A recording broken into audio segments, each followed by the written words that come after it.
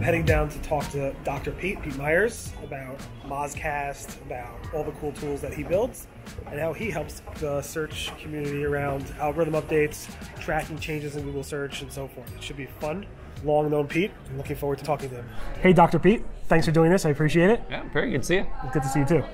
We've known each other for quite a while, I guess. I mean, when did you start at Moz? Wow, so full-time it's been about 5 years, but Moz was a client, and so it's been, I think, 9 overall when I was consulting. Yeah, when I was consulting, so it's been a while. That makes a lot of sense. So I think pretty much everybody who's going to watch this video knows who you are because of Mozcast and algorithm updates and tracking all Google stuff. But for those like 1 or 2 people who don't, can you just tell people who you are? Yeah, I'm Dr. Pete Meyers. I'm the marketing scientist at Moz, and I work with the product and research teams and do a lot of tracking at Google, trying to understand how things are changing and how it impacts our customers. Cool. And Dr. Pete, so why doctor?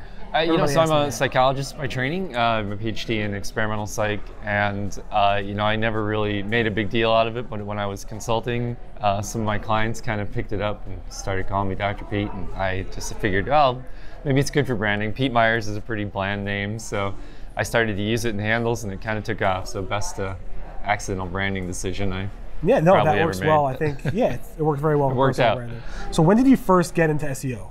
After grad school, 97, I went to work for a startup, and it was a dude in an abandoned warehouse with some cardboard boxes. Sounds a little scary. Yeah, it was a little scary. I was a comp sci undergrad and decided to kind of get back into that world. And so he was building websites, and he was gone 3 days a week. So it's pretty much just me and the servers. And I started getting the calls like, why aren't we ranking and what's going on? And started out with Yahoo, I think. Had a industrial customer who was trying to rank on Yahoo, and we learned it together.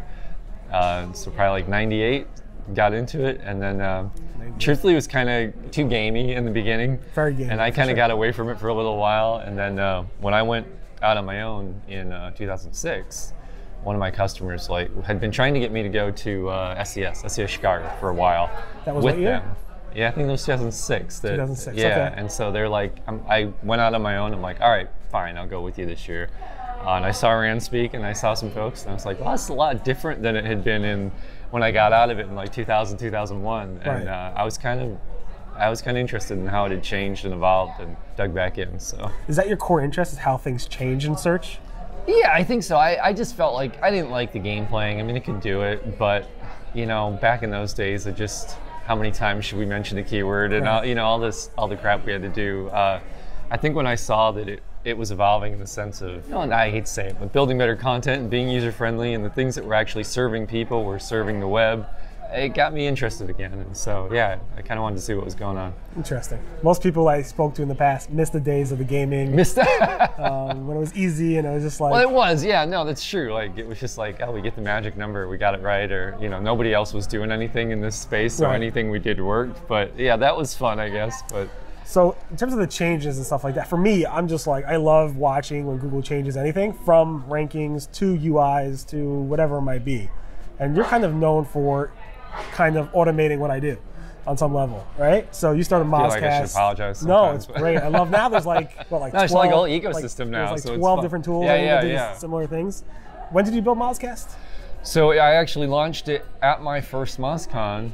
So it was 8 years ago. 7 years ago. This is my 8th MozCon. So yeah, it was 2012.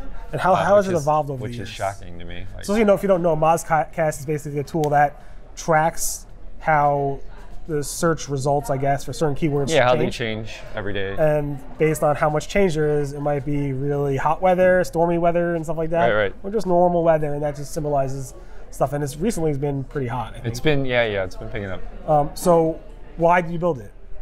I just kind of got tired of that whole trying to figure out manually what was going on with the algorithm, or waiting for Google to announce it. And I think it had been the year before where Eric Schmidt testified to Congress, right, and gave that number, whatever it was, 500, 600 updates. And it was such a huge number compared to what we were talking about, or what we saw on Webmaster World, or what we saw in the forums. And that I got frustrated. I'm like, what are we missing here? So I kind of wanted to try and tap into that. Is it? And now they're saying like 3,200. Yeah, now last year, right, it was over 3,000. It's ridiculous. Is it really 3,000? Is it right? I think that counts everything. Yeah, I think that counts. Now they're moving counting a pixel UI here. changes and I hate when they do that. I wish they would just tell us how many changes to the actual core ranking. Because they just say changes or improvements. Yeah, they say improvements. Search improvements or whatever it might be. Whether they're improvements is a and you also have in Mozcast the ability to track specific verticals in terms of like, how it's what's it called, Mozcast features. Yeah, the search feature tracker. Yeah, that is where my interest kind of changed, because I think the thing is we started to track it, and I was excited at first because like one of the Penguin updates we kind of saw that spike, and I'm like, all right, this is working, that's cool. Right. But we couldn't interpret anything. You know what I mean? Other than that, like winners and losers kind of report and what keywords went up and down. Right. The causality, like to really piece apart, we weren't be able to really produce those answers. And as I saw the search feature landscape change, I got interested in that and the way things were evolving and tracking those individually. And so yeah, it was a couple of years later that we launched that, because I just saw the impact that was having and it seemed more actionable.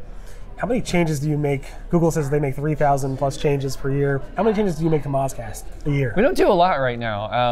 Early on, it was probably a lot. We do a lot on the back end. So we do a lot to see if something is high prevalence. And part of that's just because from a product perspective for Moz, it's like, all right, is this affecting enough people that we should care? And I think it's a lot tougher now, because now you have things like medical knowledge panels, and I work with folks where if that affects you, it's massive, like it's just huge. But only 1 out of 1,000 customers care. And so it can be tough. It's like, you don't want to say that doesn't matter or that's a little thing, because it's huge for some big players. Right, yeah, for sure. And for everybody else, they don't care at all. And so it's harder now to figure out like what's really relevant to people and what should we be tracking. And it's a lot of research. Everything you add has to be maintained, and Google is always changing the DOM, and they're always. Is it just you maintaining it, or do you have a team? The back end of Mozcast is still just me. Now that Stat's part of our team, there's Eric Hedeker over in Stat does kind of what I do, but at their scale, so we compare notes. And you're tracking like 10,000 keywords? Yeah, that's 10,000 just to keep it consistent. Okay. So are you planning any changes with it at all in general with Mozcast? We are trying to tap some of our bigger. We have 160 million keyword set, but that only tracks a couple times a month. Stat does daily tracking on about 9 million keywords, I want to say. So yeah, we're trying to learn how we could leverage some of that bigger data. Right.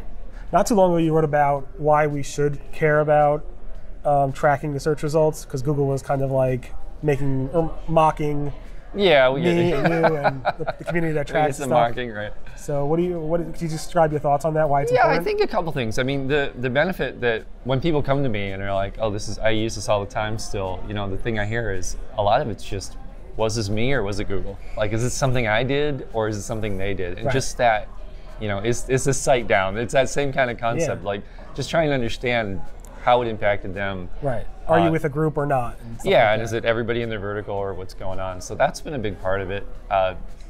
It's tough. I hope that because we do it, other people don't have to. I mean, I hear people say you shouldn't chase the algorithm, and the truth is, like for most SEOs, I feel like that's true. Yeah. They should do their job. So if we do it, hopefully they don't need to do it so much. So I hope we're letting other people take that advice, but somebody needs to stay on top of it. I don't think it's, for us, I don't think it's about chasing the algorithm. I think it's more about documenting this time, this change happened, it affected a lot of people. It might not be you, it might not be 100% of your clients. Right. But just having that reference point, I get a lot of questions because we don't have a lot of history on the Mozcast UI. We have it on the back end, and I'll get a lot of emails that are basically like, hey, we saw a big CTR drop on the state. Did something change? We can go back and look and say, yeah, you know what, there was a big jump in knowledge cards in that area, or there was a big jump in snippets, and helping people understand why things happened, and hopefully helping them at least reroute around it. Sometimes there's not something to be done to fix, but they can at least go, okay, at least we know what happened.